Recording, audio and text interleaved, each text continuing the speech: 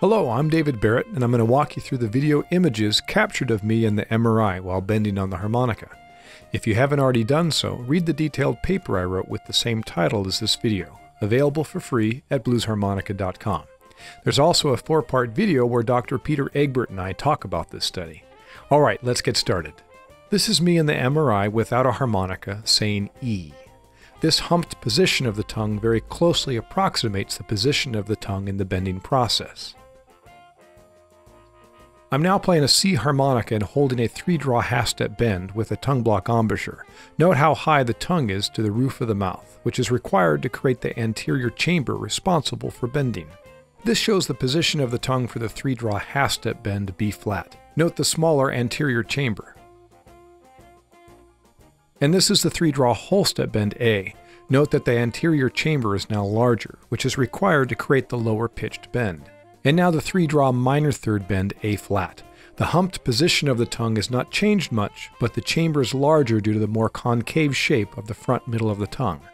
Here's video footage of the full range bend from B to A flat. I'll overdub me playing the harmonica on the second pass so you can hear what the bend sounds like.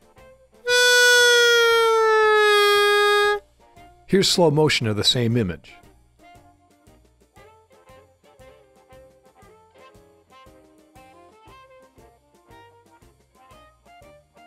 And now the same full range bend with the pucker embouchure. And again in slow motion.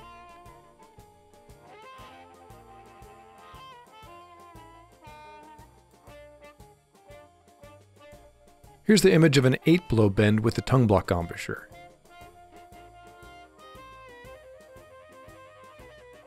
And the same for the pucker embouchure.